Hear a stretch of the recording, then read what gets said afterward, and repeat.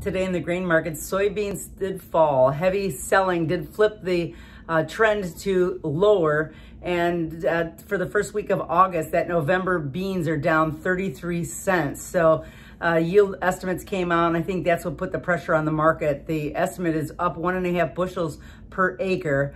However, there is some expectations that we're behind fulfilling the phase 1 trade deal with China. So if there's an uptick, that might actually help.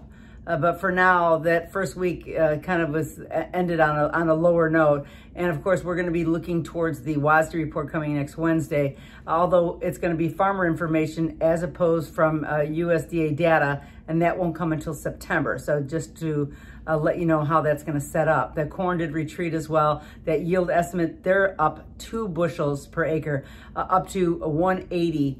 That's been pretty high, and that just tells you that, you know, all the crops are actually looking good. Now for the first week, December is down 9 cents. It's really hovering around that 3.20 mark.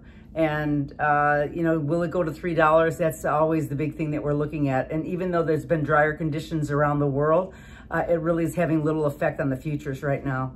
Wheat dropped as well. So more supplies are coming out of Russia and Australia. And those numbers did put some big pressure on the market. So it was down the most today. And for the September contract in August, down 40 cents. So everything is really taking a turn lower. That option volatility is 23 and 24% for Chicago and Kansas City. That just kind of tells us that they're expecting the market to either stay where it is or even go a little lower. The objective really was $5, and we've kind of broken through that. 480 would be the next stop. Production is also up in wheat, and they're expecting that the ending stocks are going to be higher as well. So as those numbers come out, that will add more pressure to the market right now. And, you know, after that, we're just going to be hoping that the U.S.-China tensions start to calm down somewhat, so we might be able to get some stabilization in these markets. But today, everything was lower.